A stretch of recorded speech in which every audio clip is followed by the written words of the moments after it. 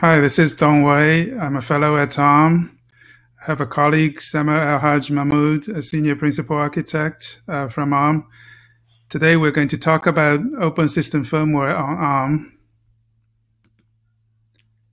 ARM. There are two parts of our agenda. I'm going to talk about a specification called ARM-based boot requirements that we're developing.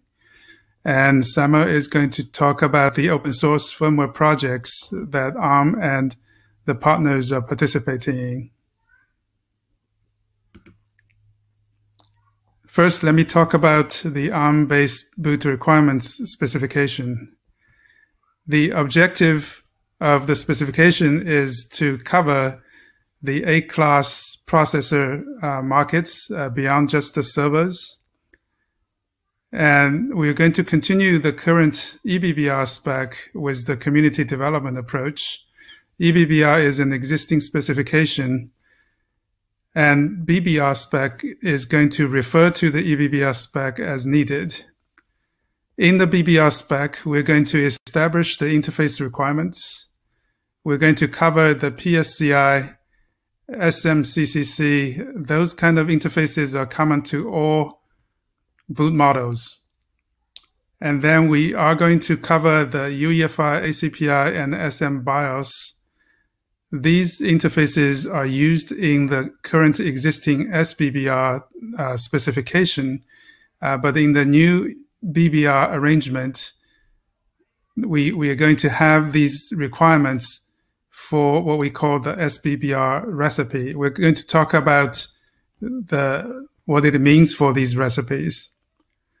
And then we are also going to create some exceptions to the UEFI and ACPI requirements for another recipe, what we call the ESBBR. I'm going to again talk about what each of the recipe looks like. We're also going to cover the device tree requirements because some of the boot models are going to use the device trees. So in the document currently, we created 4 different recipes. The SBBR is basically a recipe that models after the current SBBR specification with the UEFI, ACPI, and SM BIOS requirements. We created a new ESBBR. Basically, ESBBR recipe is also requiring the UEFI, ACPI, and SM BIOS requirements, but allows for some exceptions. We also created a recipe called eBBR. Basically, these are the requirements we refer back to the eBBR specification. It requires the UEFI interface. And then we also created another recipe called LBBR, which is to support some of the hyperscalers who want to use Linux boot as the boot model. So all these recipes probably would make more sense as we look at the system firmware landscape today. We originally have the SBBR specification. That specification requires the UEFI, ACPI, and SM BIOS interfaces. And it was created originally for the server market. And the operating systems that are requiring the SBBR are the operating systems like Red Hat, Microsoft Windows, and some of the other OSs like AWS, Amazon Linux, Oracle Linux, and VMware ESXi. Many other operating systems can also support SBBR. These are the operating systems like Ubuntu, SUSE, FreeBSD, and NetBSD. So SBBR supports a wide variety of operating systems today. Even though it is created for the server market, it is really targeting the operating systems. So it is actually covering multiple markets, including edge and client spaces as well. On the right-hand side, you've got a few hyperscalers like Google and Facebook they would like to use Linux boot as the boot model. So we support that as well with the LBBR recipe.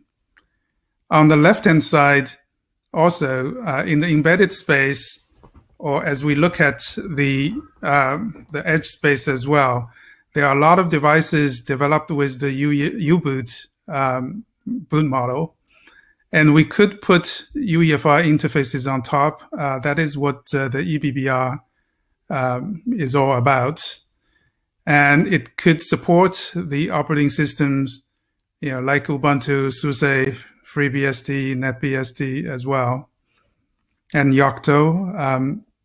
So we have these kind of different recipes for different targeted operating systems. We created this new ESBBR in between eBBR and SBBR for the OSs like VMware.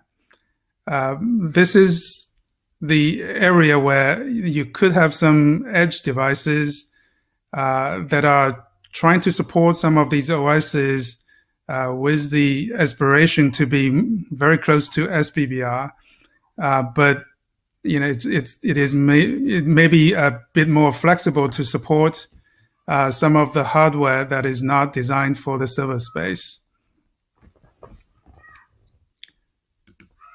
So we created these recipes, as I talked about before. So in this summary, I basically identified the interfaces that are needed for each of the recipe, and then the operating systems that the recipe is targeting. So there are two elements. Some of the OSs are requiring one recipe. For example, Windows and Red Hat, they require the SBBR recipe, right? But a bunch of other operating systems are capable of supporting multiple of these recipes. So I tried my best to document the separation of these different OSs that are supported by the different recipes. And this is, of course, subject to change. And so people wonder, what are the relationships among these different recipes? So I tried to put together some pictures to show the relationships. So in this diagram, you can see that basically eBBR is requiring UEFI. People can use either device tree or ACPI to put together a system.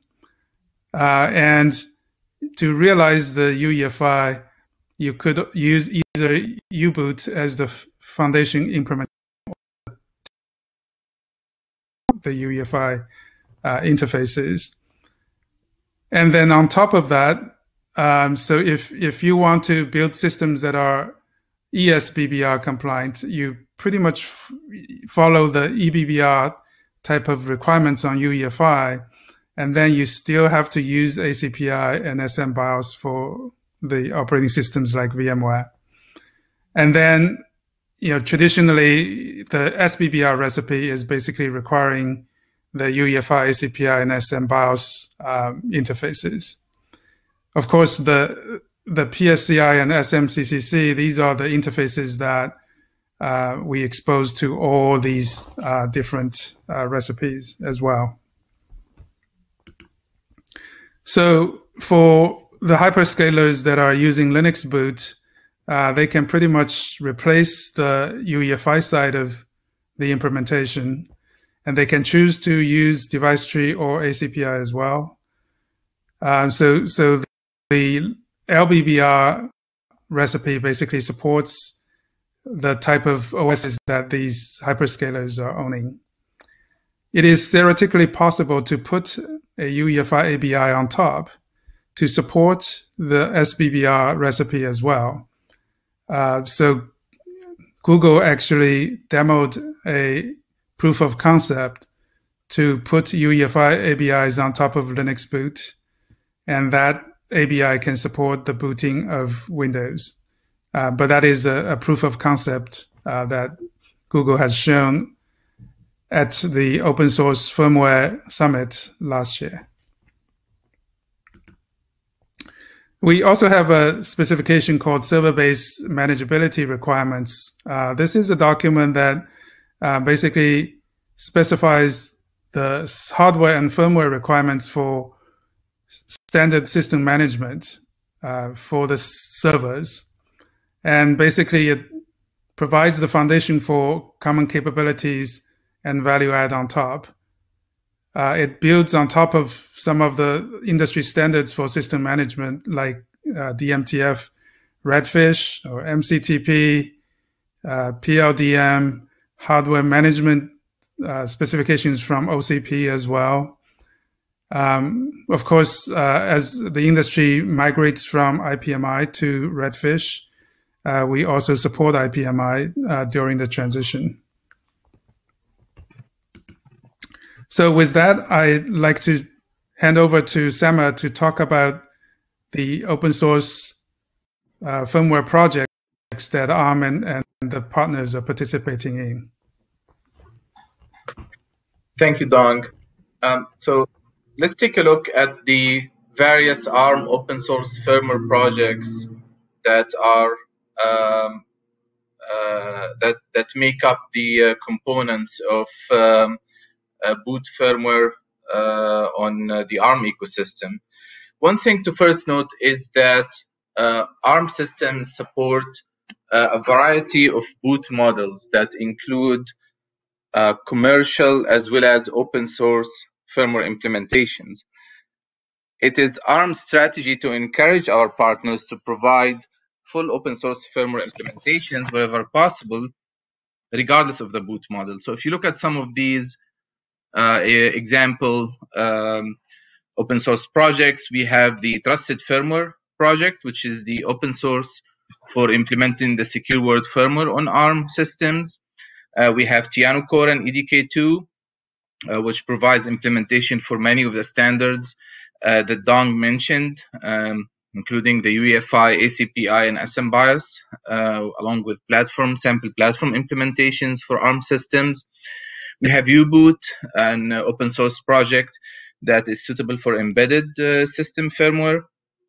And of course, we have Linux Boot for the Linux boot model that some cloud providers prefer.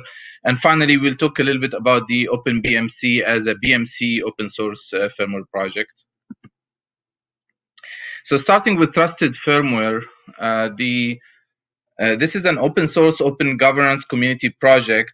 It started as the ARM Trusted Firmware, and over time moved to become a completely open community-owned project, and that's the drop of the ARM part of the name.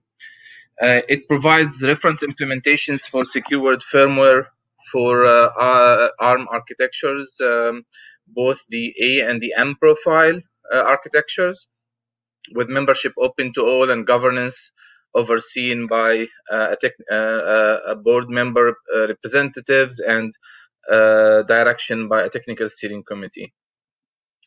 So you can look at the history of the project and where it started a few years ago as an ARM-driven project and has evolved to be a completely community-owned open project. Today, the Trusted Firmware project involves a diverse community of many contributors from the ARM ecosystem, with code that enables a large number of platforms and boards from different vendors.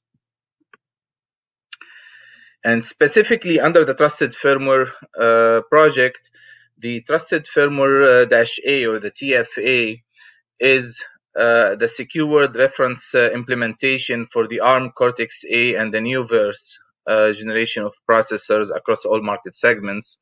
So this includes the implementation of ARM specifications such as the SMCCC, the PSCI, and the SCMI interfaces. And you can see the links here to the source repository as well as the testing framework. The TFA boot covers both the the implementations in TFA cover both the boot, the secure boot flow, as well as the runtime secure word interfaces. And the secure boot flow covers all phases up till the transition to the host firmware or the non-secure word firmware, whether it's UEFI or U-boot, for instance, or Linux boot, and loading the final OS bootloader. The next project I'm going to talk about is the Tiano Core project. Tiano Core is a community open source project that centers around the implementation of the UEFI standard with multiple specifications around that standard. So that includes the PI, the platform initialization standard from the UEFI forum, as well as the ACPI standard and the SM bias standard. The main project in Tiano Core is called EDK2, which is a modern feature-rich cross-platform firmware development environment, and it includes an EDK2 platforms folder that has the sample implementation or the complete implementation for many silicon drivers and platforms. The ARM ecosystem has been using the Tiano Core EDK2 project, and today on EDK2 platforms we have a good number of either complete or partial implementations of platforms, silicon drivers, as well as libraries and support code. It's a diverse community participation from multiple players, with the anticipation of continuous increase in this community as more ARM platforms that implement these standards, the UEFI and ACPI standards, choose the path of opening sourcing the support code and releasing it, upstreaming it to Tiano Core. An example of a platform that ARM has collaborated with the community on developing the firmware for is the Raspberry Pi device. The Raspberry Pi has official firmware from the Raspberry Pi Foundation, but also has an open source firmware that is being developed with the community, and that is available on the Tiano Core project. This is a collaboration that is led by VMware and ARM, and participation from others in the community. The code is contributed and upstream to Tiano Core EDK2 platforms, and it includes it includes a UEFI implementation with both ACPI and device tree flavors that are available as sample code, with the goal of, with the UEFI and ACPI and SM bias code to show how you can implement standards like SBBR on the smallest of devices like the Raspberry Pi. The next firmware I'm going to talk about is the U-boot firmware. The U-boot is an open source GPL licensed firmware that is suitable for embedded and edge devices that are mostly a vertically integrated ecosystem. It's portable, easy to port and debug, and today supports many boards that are available upstream, including a large number of ARM systems. U-boot, as we said, is an implementation that's suitable for these embedded systems, which makes it very good for implementing, a very good choice for implementing the UEFI ABI as required by EBBR specification. That support is available today, and it includes UEFI and device tree combinations that allow standard OS bootloaders to load and boot standard OSs while still implementing the required interfaces to ARM systems, including interfaces that are implemented in the trusted firmware. The next project I'm going to talk about is the Linux Boot project. This is another open source firmware implementation for servers that's preferred by some cloud providers, including Google and Facebook, like Dong mentioned earlier. It is an implementation that aims at reusing the existing Linux drivers without the need to write separate firmware flavor of the driver. So if you already have a device driver support in the form of a Linux driver, you can leverage that and use it in the firmware phase without having to write a new driver from scratch. It does support booting on ARM systems, like Dong mentioned earlier. I'm going to summarize two approaches that are being used to run Linux boot on ARM devices, as well as show some example. For instance, there's some community work now to make some of this available as a sample on the ARM and One SDP reference platform. The first approach is very simple. It is loading the Linux boot firmware payload in UEFI. So it's really, if you look at the stack, it is running UEFI, trusted firmware for the secure boot, and then running UEFI on top of that, and embedding Linux boot as a target payload that UEFI then loads and runs. In doing so, you could replace or remove many of the Dixie drivers or components in UEFI if the Linux boot module is going to provide that firmware equivalent functionality anyway. This method is also called the shell replacement method because it's the easiest way to do it on existing firmware is to just replace the shell binary in the firmware image with the Linux boot binary. The second approach is to directly load Linux boot from trusted firmware, completely bypassing UEFI. In this approach, the binary blobs or payloads needed by the final operating system, such as CPI table binary,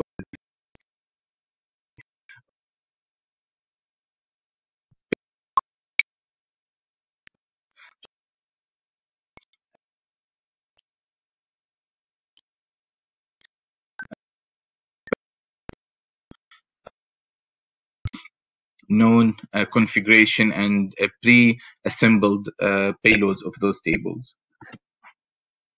So as an example for this approach number 2, you can have the trusted firmware layer directly load the Linux boot kernel decompressor, which then decompresses the Linux boot image and the Linux boot kernel image, as well as the built-in binary payloads such as ACPI and device tree and SMBIOS. And by the way, I say ACPI, it could be ACPI or device tree. It doesn't have to be, you don't need both, right? So it depends on the final OS target. And then the Linux boot kernel would load those binaries in a place of memory where the final OS would locate them. One last word on Linux boot is, and this is to continue what Dong mentioned earlier on the relationship between the interfaces and the specifications. While it's possible with this approach number 2 on ARM systems to completely bypass UEFI and just carry the binaries needed for the final OS as payload and expose them by Linux boot, it is also in theory possible for Linux boot to present a minimal UEFI ABI for that the final OS needs, for example, for the runtime interfaces such as get variable and set variable if the OS has dependency on those. So all this flexibility is available with this approach. And finally, while we covered mostly system firmware in our presentation on ARM ecosystem, it is worth noting the OpenBMC project as a BMC firmware component for ARM systems. So as we mentioned earlier, ARM, in addition to all these recipes for system firmware boot like SBBR and EBBR, ARM also has released the SBMR specification, which is the server-based manageability requirements. That specification explains or illustrates the requirements for building a server with a BMC and the relationship and interfaces between the host and the BMC and the external interfaces between the BMC and the user. And that specification actually refers to the OpenBMC project as a sample where some of these implementations can be made available. That concludes our presentation. We'll leave you with a call to action to join the OCP Open System Firmware group. The conference calls and the project details are open. You could check out the schedule and join the meetings on this link provided, as well as join the mailing list for the project. And a call to action specifically for the ARM ecosystem is to continue this message from R to our partners and to our ecosystem to open your system firmware and upstream to Tiano Core, Trusted Firmware, U-Boot, or depending on the boot model used on those platforms.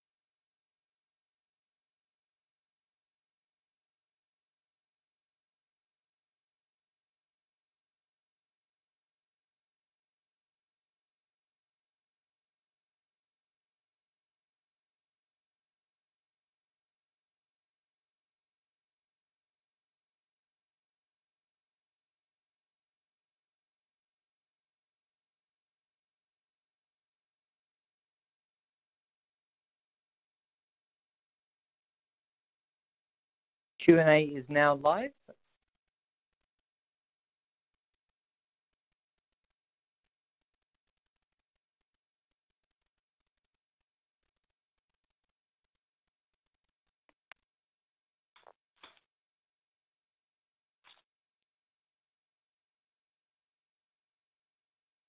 Hi, this is Tom.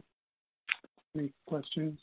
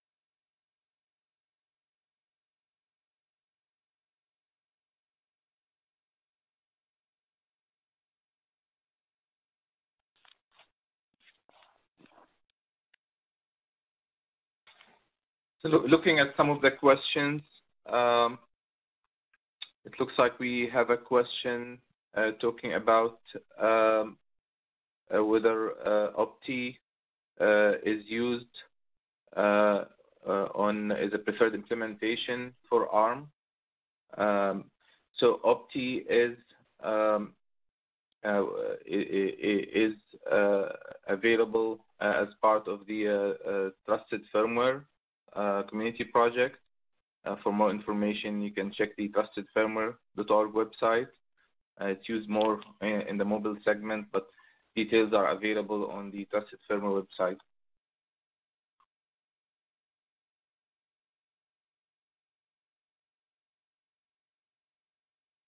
Another question is on the core boot, that core boot was not mentioned, even though it's available on ARM Chromebooks, and it is OSF compliant.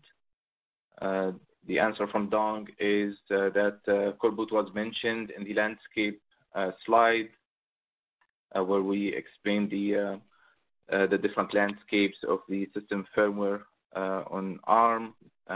Obviously, for Chromebooks, it is just not used as part of the OCP context, so there was no dedicated detailed slide for that.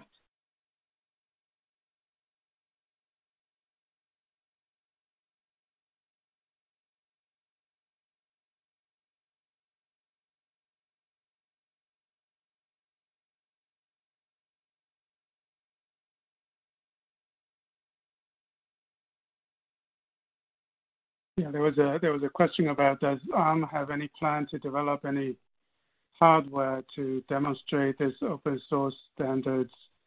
Well, we have the N1 SDP, as Samer mentioned in his slides,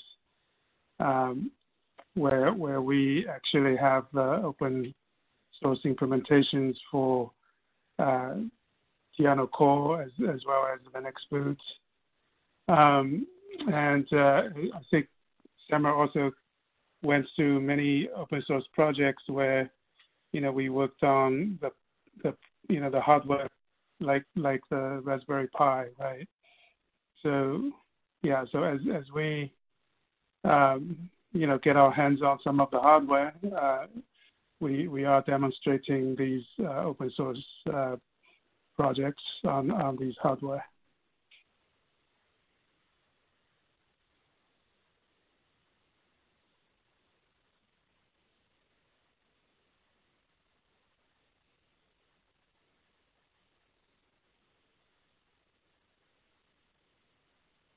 There was a question about, is there any reason why trusted firmware does not or cannot apply to the R series profile?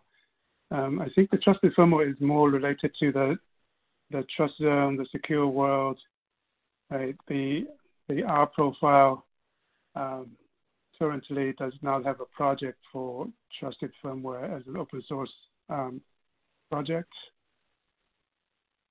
We do have an M-class project, Trusted Firmware M, because M-class does have the secure world implementations.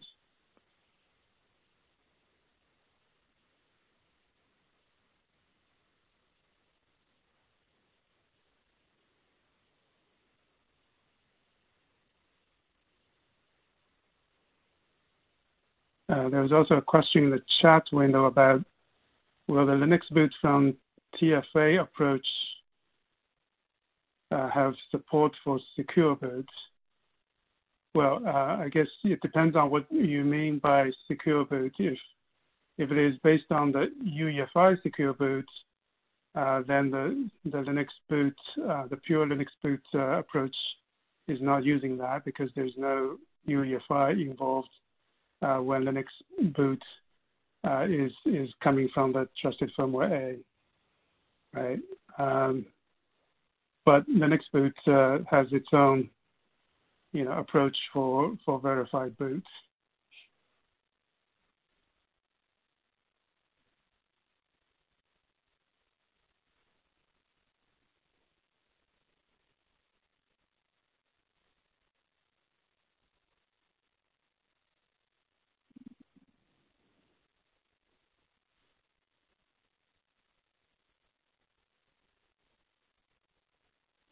Yeah, Ron Minik also had a note about Linux boot is being used for IoT embedded devices. Yes, certainly. I think we just didn't, emphasize that because the talk is more oriented towards the OCP hyperscaler applications. Yeah, that's true.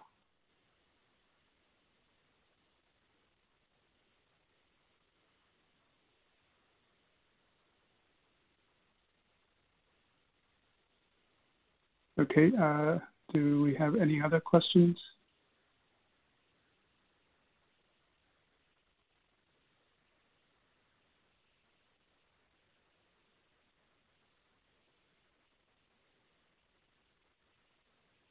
Okay, I think we're done. Thank you very much.